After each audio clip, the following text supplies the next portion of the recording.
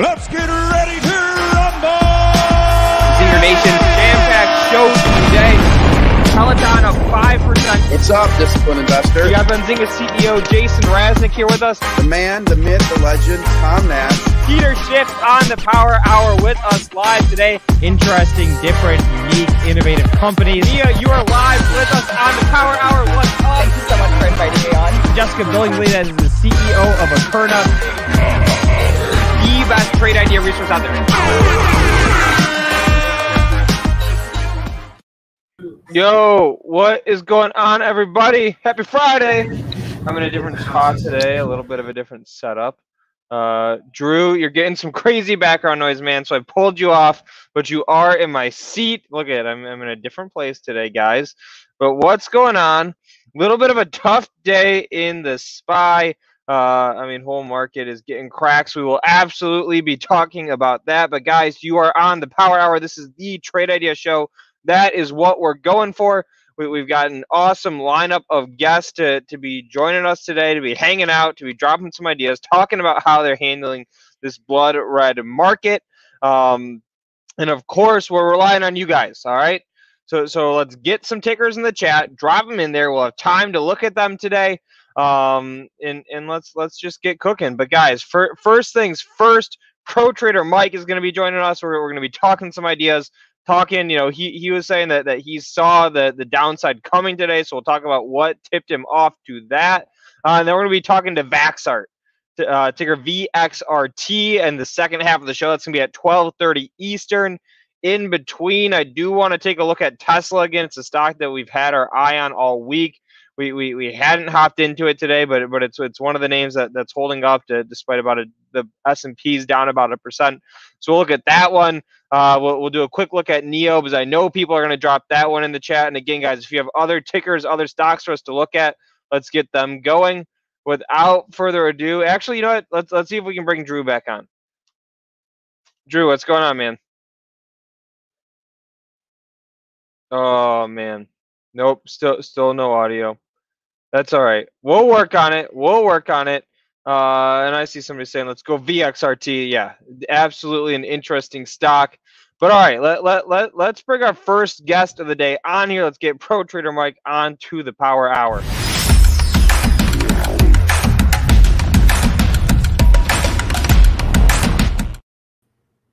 Hello, sir. How are you doing on this Friday? Friday's the greatest. And when Okay. you're done early trading, it's a special extra bonus because you could just hang and chill and not a lot to do when you've already hit your goal for the day pretty quickly. There you go. See, I like the summer Fridays. I know a lot of people say that they don't like the summer Fridays because you've got, you know, less volume. The market may get a little bit boring, but I love them because you get like the bullshit rumor mill just gets really kicking on these summer Fridays. I mean, it's like, you know, I'd say 3 out of 4 weeks on a summer Friday, especially in the afternoon, 1, 2 o'clock, you get some rumor bubbles out of some chat room and you get a stock start running. And those things are just fun to watch, fun to try to take some action on, etc. So I like my There's Fridays. been a lot of those this week. It's been fun. Absolutely. So, all right. You know, tough market day, right? I've got SPY up on the screen here, guys. This is 1 year chart, daily candles. I'll zoom it in. Here's a 2-day chart, 5-minute candles. You know, we've got a bounce off the bottom. It looks like, who knows if that's the bottom for the whole day. But Mike, on a day like today, how are you managing it? Are you in any positions? Are you just sitting on the sidelines watching? I mean, what's going on today? Well, yeah, I have 2 approaches to the trading, and one is day trading, where I'm pretty much not bullish and I'm not bearish going into each day. I just like to be right. So I have no premonition of what the market's going to do because mostly during the day, you have this triangle effect where it goes straight up and at some point comes straight down, almost mostly even where it started. So I just trade pretty much a few different accounts. And when I log in during the day, I see what Momo's happening, what momentum's happening. And I trade a nickel and a dime here on a smaller stock, a 25 or a 50 or even $1 move on a larger stock, and a larger stock's like $50 and $100 a share, and a smaller stock's like that VXRT, which I traded today in the $5 to $10 range. And you only look for nickels, dimes, and quarters on those kind of trades. Yep. Okay. So can you throw us out some tickers, or do you have any? Maybe you have a screen to share with something to look at. Let me show you the DOS Trader platform and what I share with my Okay, room. shout out DOS Trader, good friends of Benzinga. Check them out. I feel like there's not nearly enough. That platform doesn't get the exposure it deserves. I've been on this platform, my friend, for over 15 years. I started the Mojo Day Trading Room in 2012 and have streamed this platform. Do you see it right now? There we go. Boom, we got it. So I have streamed this platform every day, and it's like Donkey Kong and Asteroids and Pac-Man. You know, when you've played these old time, it's very simple to me. I play it over and over and over and over. I'm on the leaderboard. I've mastered this video game. I've put 10,000 quarters into it, and I've mastered it now as an adult, where I did the same thing as a child, like you all did, you know, with the video games. And now the kids are mastering, you know, the Fortnite and all these other games, but they don't got to put quarters in. They're just paying, you know, $5 for coins here and there. It's a little different atmosphere, but it's the same kind of principle. You become a master at it. You see patterns, techniques, pick up tips and tricks, and you learn a lot from your mistakes. And that's what a trader does. Yep. So all right, let's hop into this. But before you get to a specific ticker, because I do want to talk about some specific tickers or setups, or, you know, either the things that fell apart, whatever it may be. But give us like one tip or trick that you learned throughout the years. If you had to name one principle that you figured out has made you a successful trader, what would that be? Oh, that's pretty easy. I'm going to share my stop screen, share screen. Okay, here you guys are. Share that screen right there. All right, we have it up. This is the Mojo Day Trading chat room. Okay. So this is what I've learned over the years. This Heinz trade. Everything Heinz's. And what I'm going to show you is,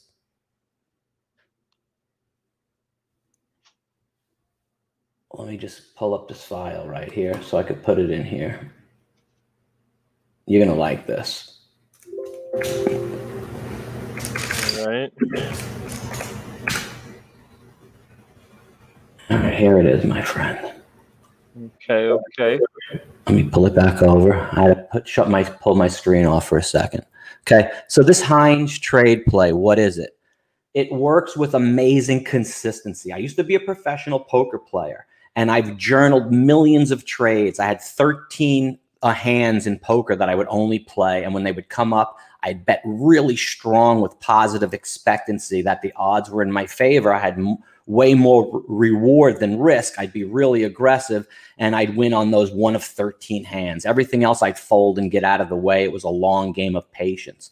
Going into day trading, I journaled the same thing. Hundreds and hundreds of thousands of trades. Looking at the data, I noticed one trade play worked over and over with amazing consistency. Whenever the stock was at 90 cents, just under the even number, it was green on the day, volume was going in. It had a 90% chance of going through par or the even number. At 95 cents, it got even stronger. At 98 cents, it always went 99, 0, 0, and then would punch through. It was very up and down from 90 to 0, 0, but then when it would punch through, the ketchup would fly all over the place like a bottle of ketchup. You got to tap it a couple of times when it's brand new, but once that thing flies over, it's all over all your fries. And I call it the Heinz trade play. And back in the day, this guy, Jesse Livermore right here, because Wall Street traders are obsessed with Jesse. In the 1900s, he bought his first share at 15 and became a really amazing, one of the well-known best traders of all time. And I want you to hear this. Anxious to resume trading, I sat in front of a quotation board in another broker's office where I couldn't buy or sell as much as one share of stock, studying the market, not missing a single transaction on the tape, watching for the psychological. Let me give you the little background. Jesse Livermore in the 1900s, one of the greatest traders of all time, made a fortune, then went broke, paid everybody back, then had his chance to get back in the game. He had to make sure it was, when he got back in, he couldn't take the same risks as he did before. But when he got back in, this is what he did and how he did it. And it was 100 years ago, back testing everything that I do now. Moment. And let me ask you this too, right? So when you're talking about him being a trader back in the day, was he like intraday trading? Was it swing trades? Was it like more longer term investments? I mean, what type of trading was he doing? This is what he does. Listen. Okay. By reason of conditions known to the whole world, the stock I was most bullish on in those critical days of early 1915 was Bethlehem Steel. I was morally certain it was going way up, but in order to make sure that I would win on my very first play, as I must, I decided to wait until it crossed par. I think I told you it has been my experience that whenever a stock crosses 100 or 200 or 300 for the first time, it nearly always keeps going up for 30 to 50 points, and after 300 faster than after 100 or 200. One of my first big coups was an Anaconda, which I bought when it crossed 200 and sold a day later at 260. My practice of buying a stock just after it crossed par dated back to my early bucket shop days. It is an old trading principle. You can imagine how keen I was to get back to trading on my old scale. I was so eager to begin that I could not think of anything else. I held myself in leash. I saw Bethlehem Steel climb every day higher and higher, as I was sure it would, and yet there I was checking my impulse to run over to Williamson & Brown's office and buy 500 shares. I knew I simply had to make my initial operation as nearly a cinch as was humanly possible. 100%. Every point that stock went up meant $500 I had not made. The first 10 points advance meant that I would have been able to pyramid. And instead of 500 shares, I might now be carrying 1,000 shares that would be earning for me $1,000 a point. But I sat tight, and instead of listening to my loud-mouthed hopes or to my clamorous beliefs, I heeded only the level voice of my experience and the counsel of common sense. Once I got a decent... All right, so take us through that. So I'm getting some echo. Basically what he did was, it was coming up right to it. It got to 95. He ran over to the office. It got to 98. He bought 500. It closed at 114. He bought 500 more. Next day it opened at 142, and he had his stake back. And it's been back tested. One of my students sent me that. And it's a little 3-minute insert that just really back tests this system that I've developed and I use in the markets every day, whether it's stock trading, crypto trading, or futures trading. Everything goes into the even number. Okay. All right. I like it. So there it is. I asked Pro Trader Mike, I said, give me a principle, something that you learned, something you took out of the market, that's given you the edge, that's helped you to be successful. And there we have it. And then Pro Trader Mike, will you give us a symbol as well? Or if you want to share a screen, show us the setup. Let me show you right here. Going. This is what I did here today. I'm sharing my screen. Did about 15 minutes ago. Okay. The symbol is LEDS. LEDS. Let's look at that one. Right here. It was 20 going through $20. It had just made a move up through Heinz 20. And I liked it right there. Usually it'll pick up some strength right through here. And then it showed a signal at 20.95. You see the circle, the 52? Mm-hmm. That's a large ask. It's bullish. I teach the level 2 where the large bid is bearish. The large ask is bullish. It's going to go through that 20.95. If the number was on the other side, it would go lower. But the number's on the right side, which is the ask, it's going to go higher. So we're going to prepare to go through that. It's 20.65 by 74. I have 11,744 shares at 20.62. I'm up $330 here. And this is another one. This is your ORPH going through Heinz 9. Okay. Here's 2081 by 93. You see the large ask on LEDS. They're lining up. There's a 26 on the ask, meaning it's moved from 95 now to 21. I have 15,000 shares. I'm down $200 right now. It hasn't made its move yet. It came back down 10 cents. But nobody knows the number at 21 is still there. He's hiding it in the level 2, which you can hide an order. So you could put up size and then you can hide the order and show 100 shares where you're really trying to sell 10,000. It's a trick in the level 2. And I know that. So here it firms up at 2080 and there it goes. Watch how fast it went.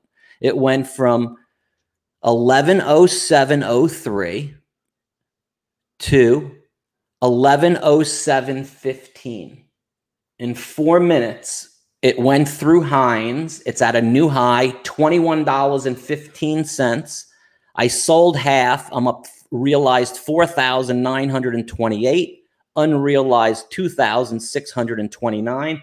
And let me ask you this. Are you still holding on to half of it, or are you totally closed out of the position? So I just sold right here. I have a 15.3. Now I have 7,600. I sold half the position. On the Dash Trader, the number in the red where it says half market, all I do is click that.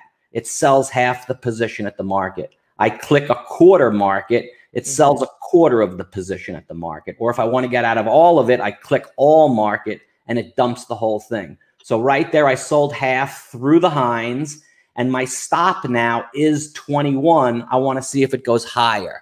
And it goes a little higher to 21.15. So I reduced from 7,600. I hit the half button again, sold half again.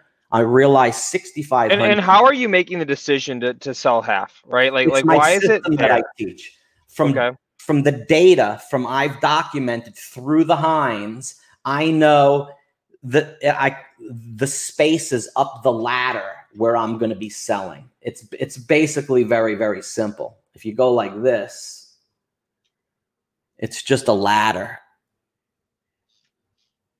All right. I like the MS Paint. Okay. So it's just a ladder. And what I'm doing is I'm selling as it goes through on the way up. This is in green. I'm selling here, here. But how do you know where the rungs in the ladder are? Or well, this is 30 cents. This is 20 cents.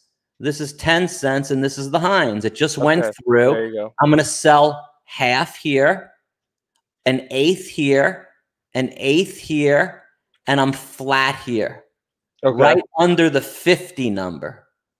Because the odds are it's going to come down. If it goes higher, I'm going to rebuy at 50 and play it up to the next even number and repeat the cycle all over again. Okay. And it's just from data and a system that I teach. That's why these, see the guy, the master pro traders in the room, the 10?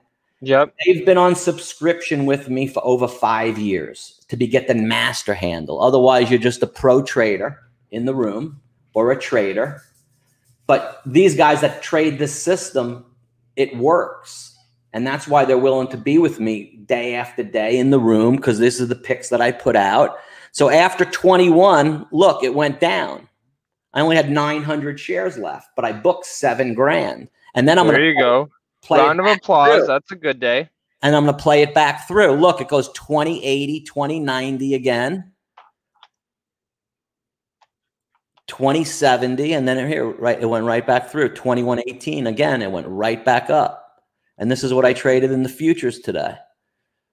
In the NQ NASDAQ futures, we trade futures in the room, crypto in the room, and stocks. And I held an overnight position. Yeah. Yeah, I was gonna say, and let me ask you one more question. But how do folks stay in touch? If they want to get in on the room, they want to keep in touch, follow along with the trades. How do they do that? Easy. You can go to my Twitter on Mojo Day Trading, Pro Trader Mike on Twitter. You can click right here, my Discord link right here at the top, and join my Discord. Boom. I have All right. 57,000 followers on Twitter. I'm a social media guy out there. I do a lot of postings on Twitter. You do a lot of TikToks? No TikTok. That's the next one. I'm telling you. Is it? I see a lot of trading TikToks. But it's just live trading? Yeah. So you know what it is? Trading I use this setups. Restreamio program right here. Restreamio. Okay. And it connects to Twitch, Facebook, YouTube, and all those other ones. Where when I stream, it connects to all of them at the same time. Okay. But TikTok's not on there. You can't connect TikTok. All right. Well, we got to So get once that TikTok gets up to par, not Heinz par, but up to speed, then I'll probably do that. But yeah, I've heard that. All right. Well, there you have it, guys. Pro Trader Mike gracing us today, taking us through a setup, giving us the trading principle. We're going to move on to Vaxart in a minute here. Hey, I tell you right now, Yep. everybody listening, you look at all the charts on everything you've done and look at the biggest green candles on any chart, and it's always going through the even number. And my challenge to you and every person ever listening, show me a Heinz trade play that doesn't work. If it didn't come from 20 and now it's going through the even number, no. It's at 70, 80, 90. You show me it doesn't work, and I'll give you a lifetime membership to Mojo Day Trading for nothing. Boom. And I'll give you all my courses and carte blanche to everything for nothing. And you know why I say that? Because it'll never happen. In 10 years, I've never had a student not show me a Heinz trade play that went through the even number. So peace to you all. Thank you so much for having me on the show. And I hope this helps so many traders out there, whether you're swing trading, day trading, crypto trading, or futures trading, it's always going to go through that even number. Peace. Perfect. Peace. So there we have it, guys. Pro Trader Mike, if you are just joining us, let me catch you up to speed. This is the Power Hour. I am in a different setup today. It was my main man, Drew Levine, making his second ever appearance at BZHQ. Drew, can you give us a mic check? Mic check. How do I sound, Luke? There you go. You sound good. I mean, we have a big interview coming up. We're talking to a very interesting company, a fan favorite. Ticker VXRT. There we go. We got it on the screen. Gonna be joining us, Vaxart, in just a couple of minutes here. But Drew, you know, we got to talk some more stocks today. Tesla. I want to take a look down the Tesla option chain before we hop off. What else do you have on your radar that we got to make sure we get to? And guys, in the chat, you have tickers. Drop them in. We always deliver. Okay. Yeah. So the first thing that I kind of looked at today was wish.com. You know, get some hate, get some love. Well, I'm writing Wish down. We're going to do a Wish screen share. I set up a wish.com shopping account, so we're going to do that as well. It is glorious. But all right, keep going. What else? In addition to Wish, what else do you have? I made a nice trade on copper, but I used the ticker FCX, Freeport. All right, so we're going to look at FCX today too. And then we're also going to look at SENS. I'm pulling that one out of the chat, okay? All right, sounds good. All right. So there's the move, guys. We have the list of stocks we're going to get to in just 15 seconds from now. We're going to be talking Vaxart. After that, Tesla, Wish, FCX, SENS, all on the list. But without further ado, let's bring our next very special guest on the stream with us.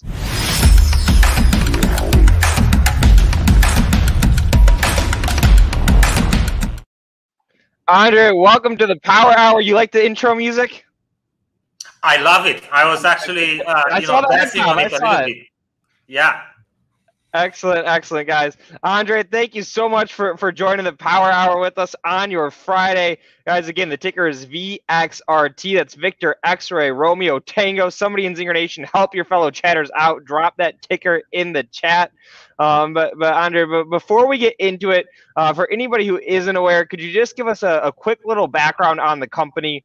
Both some of the COVID initiatives and what you guys were doing pre-COVID as well. I think is interesting. Sure. So Vaxart has been around for over 10 years, based in South San Francisco, has been working on changing how you think about vaccines, right? So all of us think vaccines look like that. We think that's a terrible way of delivering vaccines. It's the internal combustion engine, okay? So what we want to do, we want to do the Tesla. This is the Tesla of vaccines. This is bad. This is good. But this is not easy to do. So the company has been working for over 10 years on that. Just before COVID happened, we published in a prestigious journal, The Lancet, a head-to-head study that basically showed that our little pill is as good as the leading injectable flu vaccine. This is in people. This is was funded by our favorite uncle, Uncle Sam. So was sponsored by BARDA.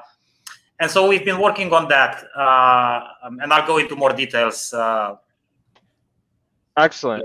So I guess let's start off with the COVID-19 program. I mean, I think it's really interesting. You know, I was taking a read through the investor presentation, which is awesome, guys. I'm going to drop this investor presentation in the chat so all you can take a look at it and follow along. But it seems like some of the problems that we have with the existing vaccines is that you know, you have the storage issue, right, where you have to keep them refrigerated. You have expiration. You know, the injection. So can you just talk a little bit about, and I know you were alluding to it, but a little bit about the advantages of the approach that you guys are taking versus what's currently on the market? Yeah. So look, I mean, I think some of you have taken the COVID vaccine or other vaccines, right? So you know what's involved there, right? You need to schedule in to go, okay, let me show you how we see taking a vaccine should be.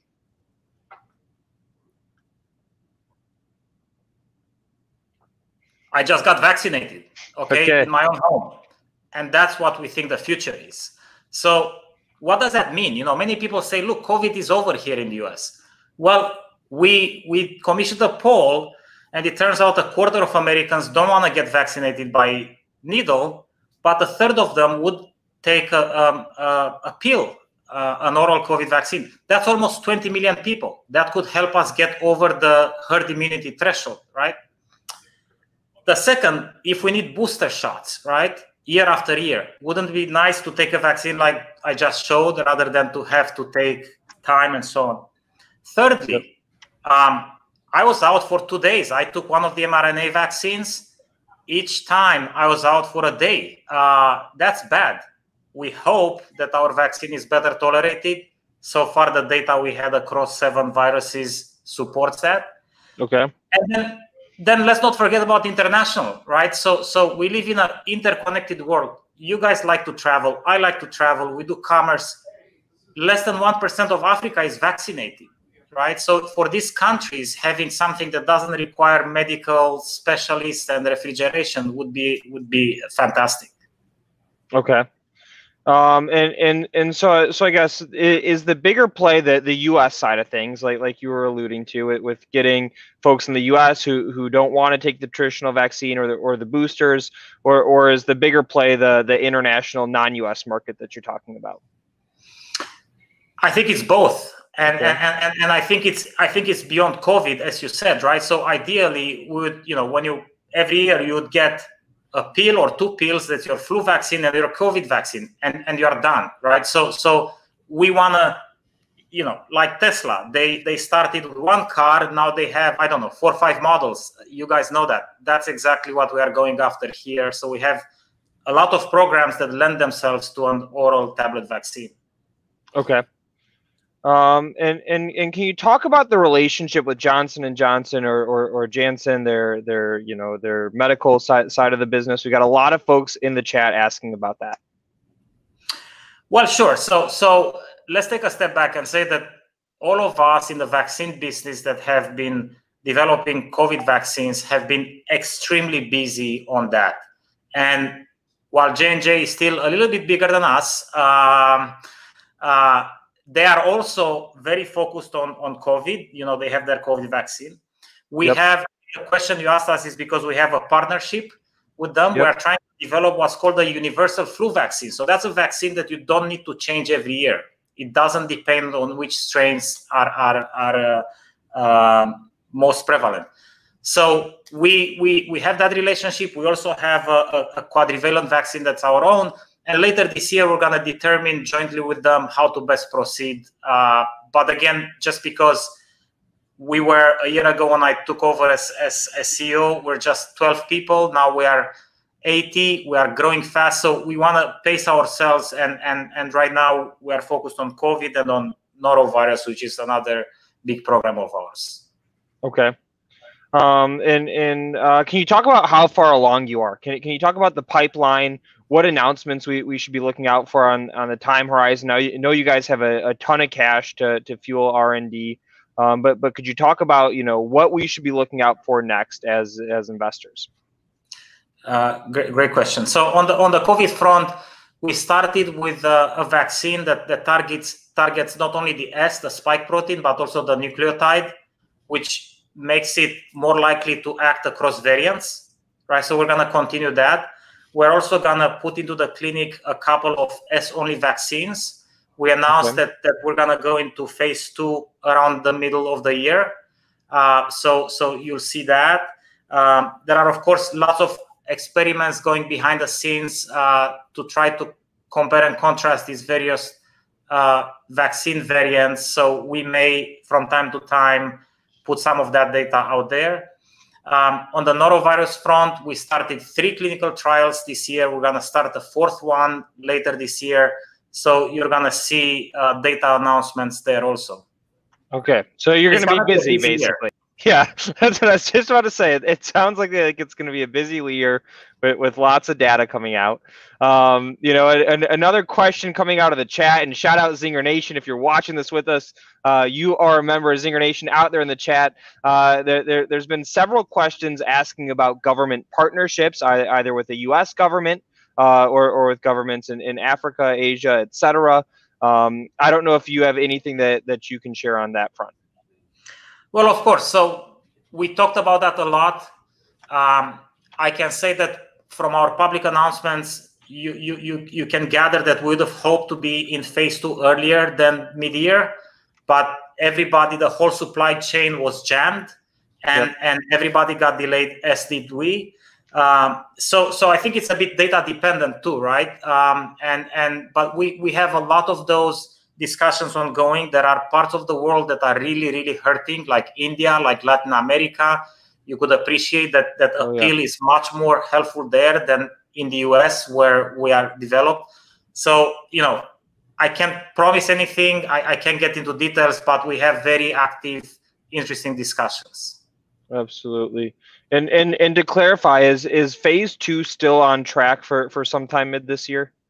Yes. Around the middle of the year, definitely. Yeah. Okay. All right. So it's coming up. There's a lot of phase 2 questions in the chat as well. And Andre, let me ask you this one. This is one of the toughest questions I think that I have to ask people. Oops. But don't worry, it's a good one. If you had to name one thing that you were most excited for, what would that be? Well, it's really the fact that we are working on potentially impacting healthcare globally. I think that freeing people from the needle, it's really could be a historic achievement in healthcare globally. Okay, absolutely, yeah. I mean, the idea of vaccines as a pill is, it's super interesting. Let me ask this. I know you mentioned you took over last year, but where did the idea or where did the concept of switching sort of this vaccine delivery mechanism come from, or how did the business get started? It came from our very smart founder and current chief scientific officer, Dr. Sean Tucker. He used to work in gene therapy before, and he said he likes to tell people that, look, I was too lazy to go get my flu vaccine, and I thought, why doesn't the vaccine come to me? And that's how it all started. And we like to shop online for a reason. It's convenient. Why do I have to go to CVS and stand in line to get my vaccine, right? It's anachronistic. Yeah, absolutely. Awesome. Andre, anything else that we haven't talked about, or anything else we should make sure that we get to? No, just people that want to dig in a bit more, they should be aware that, like, the Tesla works very differently than an internal combustion engine. an oral vaccine works very differently than an injected vaccine. Our vaccine is designed to trigger mucosal immunity, is designed to produce what's called IgAs, T cells. We hope that for these reasons, it's much more cross-reactive than injectable. So if you want to dig in, we are not meant to produce serum antibodies. You look at the head-to-head flu challenge study, we produced 1/10 of the IgGs in the serum than the injectable vaccine. We protected the same, right? It's just, so you need to be aware of that. Okay. And let me ask one more question. I've seen a few folks in the chat asking about as well. In terms of distribution of the pill, right? Let's say we're into the commercial phase. You mentioned the convenience. I'm definitely part of that group who's too lazy to go to CVS to get my COVID or get my flu shot each year. So I would love to get it. Too busy. Yes, we'll say that. Too lazy, too busy. However you want to put it. But I'm in that cohort.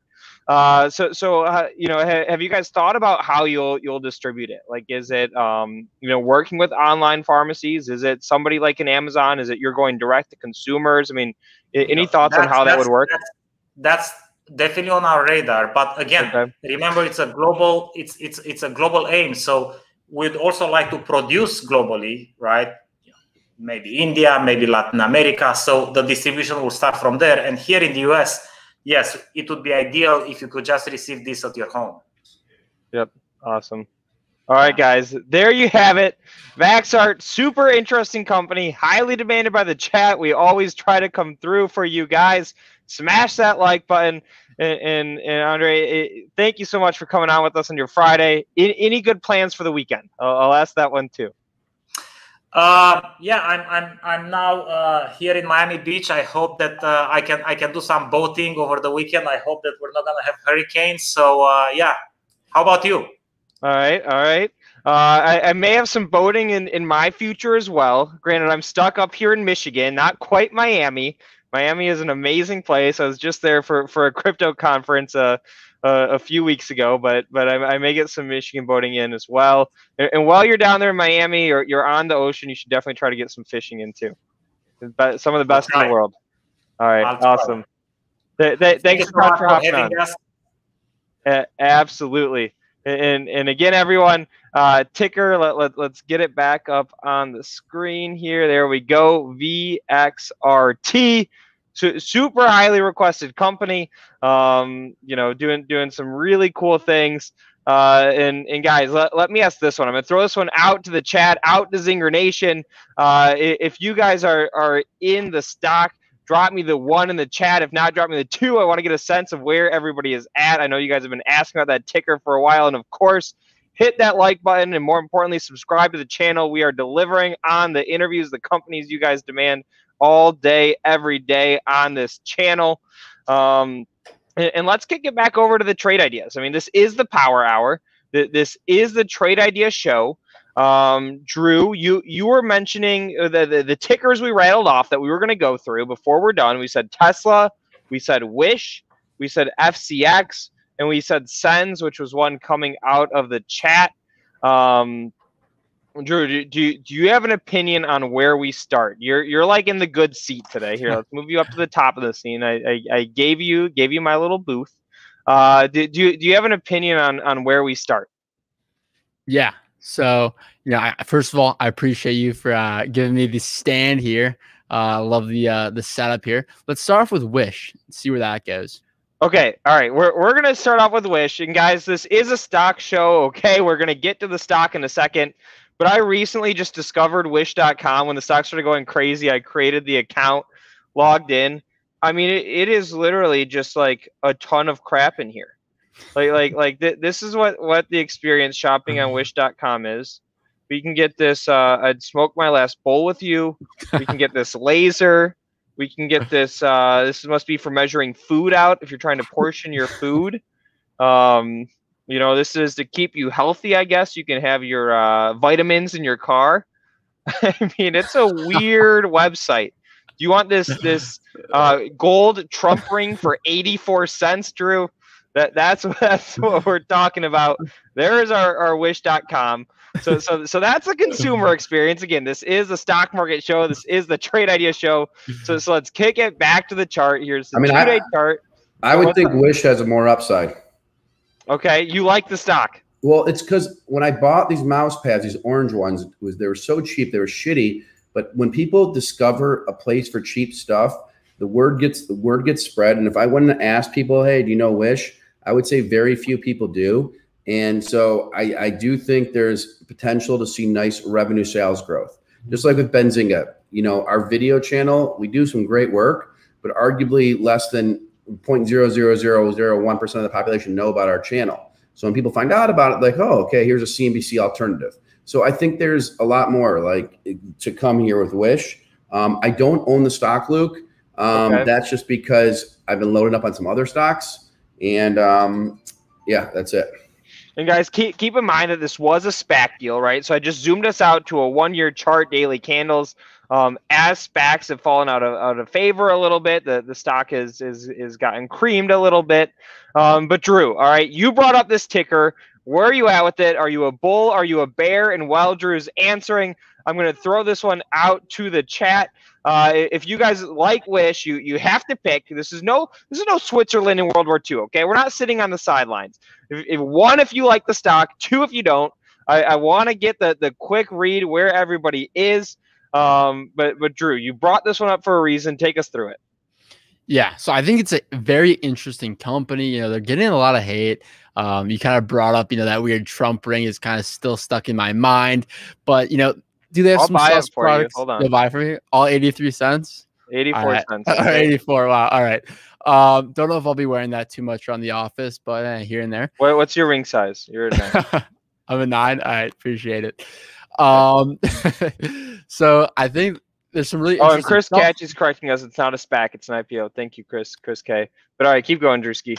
Yeah, but if you look at their numbers, right, they do 100 million monthly active users. That's a number that you could see very comparable to eBay, to a lot of other big companies out there, right? Just to put things in perspective, I believe Amazon does 300 million active users every single month. So if you look at this, oh, is it 1/3 the size of Amazon? You know, Amazon has a ton of other businesses. You can't really compare apples to apples, but it just goes to show you the kind of scale that this company is seeing, right? This isn't some, you know, very small company. And yeah, so I think, you know, they've got some upside. Are they profitable?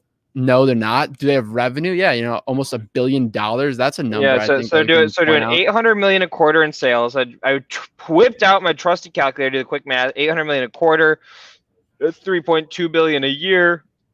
So let's see, the market cap of 8.5 billion, 8.5 divided by 3.2 billion. It's only trading at 2.7 times price of sales. So I mean, that is a cheap number.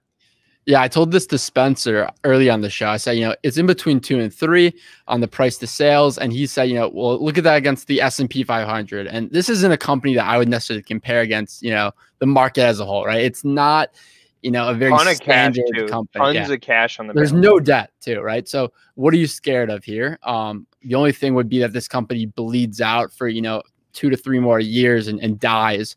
But, you know, people like cheap things. And if Wish is really able to kind of get itself together on the logistics, which it has been investing on, and they're able to get people products very quick, very efficiently, I think this would be a play that, you know, people would be willing to order from in the future and be, you know, a household name. All right, and shout out to Happy Muhammad in the chat admitting to us, you know, that he gets targeted by Wish ads. But all right, so you're a long term, it sounds like, bull on Wish. Is that accurate? Yeah, I'm not super bullish. I've got a pretty small position, but I do. You got a starter. You got a starter. All right. There you go. You took us through it. And when we asked the chat, we asked Zinger Nation, which is all of you hanging out there with us. We said throw the 1 in the chat if you like the stock, the 2 if you don't. It was a very mixed crowd, and I sort of like these ones that are mixed. Whenever I see something that's too bullish or too bearish, you know, it makes me a little bit nervous. But I like it when we get that mixed crowd in there. So all right, so there's Wish. Other stocks we promised we talk about, and guys, if you have tickers that you want us to look at, drop them in the chat. We will get to them. But other stocks, we said Tesla, FCX, and SENS. I'm going to pick next, Mr. Drew. And I want to take a look at Tesla. Let's pull the thing up right here. It's one of the few stocks. I guess there's a handful that are holding up today, but it's one of the few stocks that's holding up on a day like today when the market is getting killed. S&P has come off of its lows. Tesla share price has moved in line with that, kicking us a little bit higher. I sort of, and give me your quick take on this. I sort of like the idea of selling puts against this stock. We've shown we're going to get buyers in here at this 550 level. I think the stock is relatively cheap if it's 550. Granted, that's a good deal below, more than 10% below where it's trading at right now. And so I like the idea of getting synthetically long Tesla via selling puts. Thoughts on that? Don't think that's a bad idea whatsoever, Luke. Would be interesting to see what kind of strike price you're picking. Are you going to pick a more aggressive strike price, maybe around like high 500s? Or are you going to pick a strike price, more conservative, maybe low 500s, maybe high 4s? It all depends on its strategy. Are you just trying to kind of wheel that option premium and get you some cheap shares, or are you just kind of trying to sit on the sideline and hope to make a quick buck off that premium? Yeah, so let me show you what I'm thinking, and let's do the quick math. I guess we're doing a lot of fundamentals this show, but I'm pulling up our income statement here, my trusty Benzinga Pro. So there we go. We've got revenue there, and we can look at it in our calendar view as well to show the history of beats and misses. But you have the company that's putting up $10 billion a quarter of sales. That's $40 billion a year. We have a $680 billion market cap divided by 40 billion. So there's 17 times sales. That's obviously expensive, but if you put a 20% discount on that, which is around where I'm looking to sell puts, then it brings it down to 13 times sales. Is that still expensive? Is that still more than double where the S&P 500 is at? Yes, it absolutely is. But check this out. I mean, we're talking about a company that over the past several quarters, let's look at about 2 years here, has more than doubled revenue. And it's not a small cap stock that's doubled revenue, right? We're talking about a mega cap company that's doubled revenue. So I haven't looked at the pricing on these yet, but 550 is the price that I want to look at for selling those puts, because we do have that support there. Totally. So I think, that's a really good way to look at this, right? It does have a high price to sales, but you're paying for growth, right? I think, we see Teslas on the road here and there, but, it's not a car that's being driven around like a Toyota, right? If it was able to be produced at that scale, which one day I think, it easily could be, then, this justification would make sense.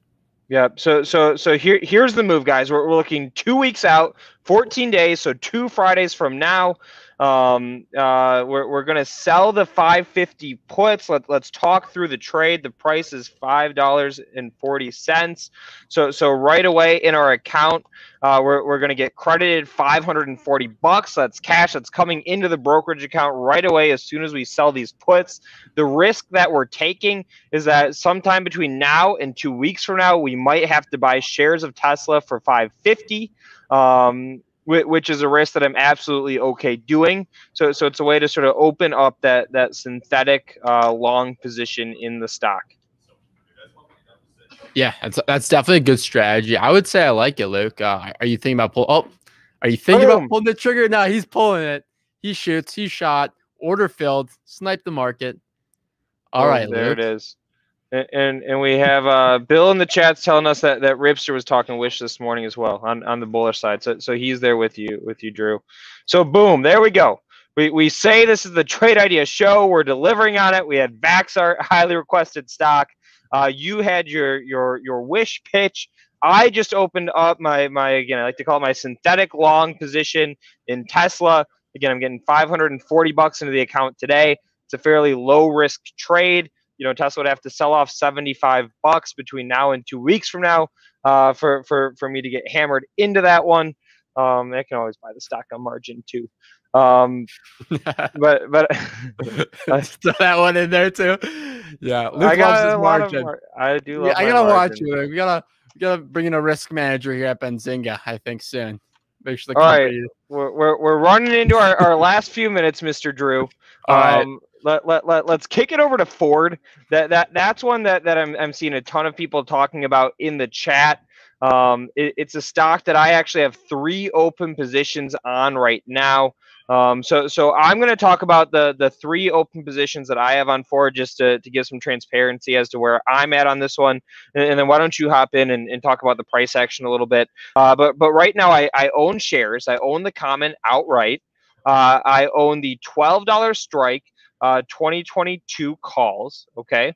And then I'm short, I believe it's the 16 strike calls that are expiring next Friday. So there you go. Those are 3 bullish positions that I have on Ford. This wasn't a 2021 stock of the year, right? We've seen this thing climb from the mid 8s is when we put the first 2 of those trades on. So definitely well into the green on them.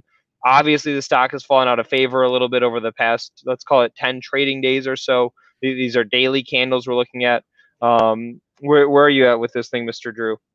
Yeah, so Ford is a stock that I've been looking at ever since I started investing. It's an interesting play right here in Detroit/Dearborn, so local play there. And it did push up nice. You know, I think it's the whole car and like industry has seen like huge push up because of Tesla. People want to get in, you know, other plays. They like GM, they like Ford. So I think it's a good kind of combination play, whatever you want to call it. And yeah, it's been pushing up nice. I personally am not going to be buying into Ford, but I mean, look at their price to sales compared to Tesla. It's looking super cheap. There we go. Okay. And we'll throw this one out to the chat as well. Last question of the day. And then I've got to go hop onto a call with one of our favorite ETF companies, Direction ETFs, giving us all those levered instruments to play with. But guys, ticker F, where are you at? 1, if you are bullish. 2, if you're bearish. You know, my perspective, I'm just selling calls against the long positions that I have. So if this price goes up, you know, 10% over the course of the week, I'm out, close the trade, call it a day. If the price stays where it is or goes down, I'm just lowering my cost basis week by week by week, you know, like a good $50 at a time. So there's my move with it. Drew, thank you for joining us, taking the hot seat for the day. Any final words of wisdom, but before I got to go hop off to talk to Direction?